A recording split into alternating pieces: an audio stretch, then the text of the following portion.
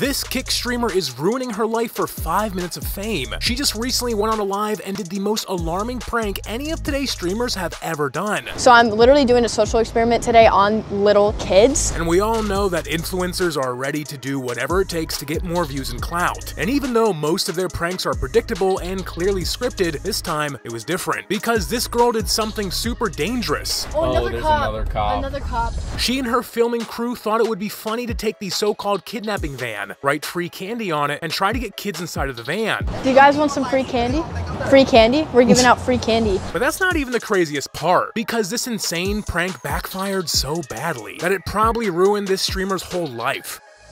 Nathalie Reynolds, the brain behind the kidnapping prank operation, is known for doing ridiculous things just to get the attention of the public, but most often it goes terribly wrong, such as the case when she was finally held responsible for her actions. You see, after seeing this girl who had a handcuffed man inside her van and was trying to get kids on board too, someone called the police, and Nathalie and her crew got arrested. Get out of the car. Get on the ground. Get out of the car now! Okay. The live stream ended there, so many thought Nathalie finally got what she deserved. However, not long after that, she started posting again. So people figured out it was all set up and scripted just like her alleged mugshots. But this is not the first time Nathalie's done something this insane. Apart from getting kids into her van, she also likes asking them inappropriate questions about adult movie actors. You can name this actor, I'll buy whatever you want. Lana Rhoades. Lana Rhoades? She received such huge backlash that she even got her TikTok account banned at one point. But that didn't stop Nathalie from getting into trouble again. She recently got so hungry for attention that she had her whole body painted and went straight to the gym. You guessed it, it all went south for her. She posted a video complaining about a guy pressing her for wearing painted pants. If you don't have